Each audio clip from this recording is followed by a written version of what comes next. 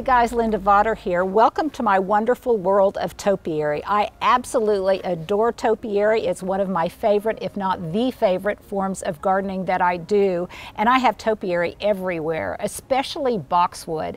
I've said it 100 times, if I had only one plant in my garden, it would be boxwood, and preferably a tightly clipped boxwood topiaried into a perfect globe shape.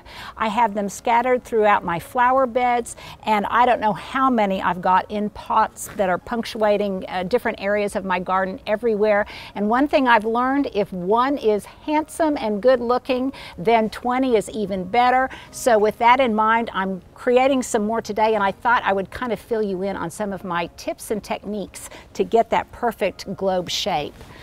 The most important thing, absolutely the most important thing, is what plant, what boxwood variety you start out with. And for that, I love Baby Gem from the Southern Living Plant Collection. And it's perfect for a couple of different reasons. Number one, it has a tidy, compact form that really only grows like 3 feet high and 3 feet wide, so it's perfect for pot culture.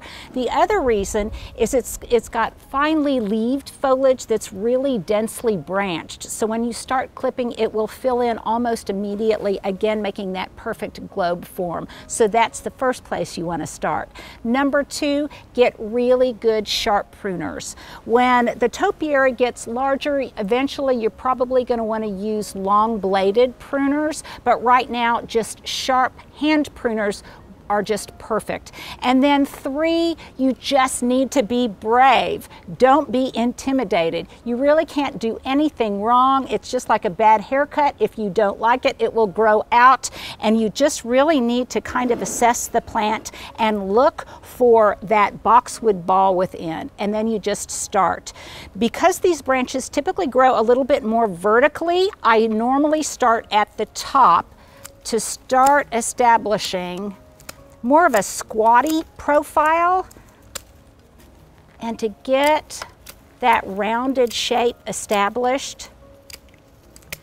And then you want to constantly turn it to make sure that it's going to be symmetrical on all sides, because that's really important. So just give it a number of 360s.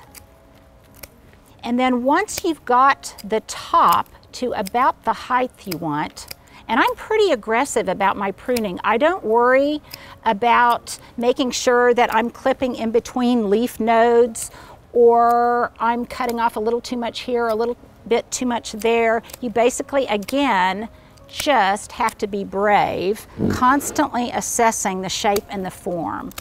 Once I get the top established, I kind of just turn my pruners on an angle, because that's going to help the sides establish the curve. And the trick to maintaining topiary is you want to do frequent pruning. And I start pruning in early spring, as soon as new growth starts coming out, and then I prune continually throughout spring and actually through the entire growing season during the summertime. And that will make a boxwood ball almost immediately. And somebody once asked me, how do you know when you're finished? And I said, I'm finished when I run out of time, because I could just keep tweaking it.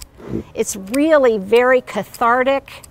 It's great meditative gardening. I love it. And before you know it, given a little time and patience, most importantly, a Baby Gem Boxwood from the Southern Living Plant Collection, and a sharp set of pruners, you too can have a beautifully topiaried boxwood ball.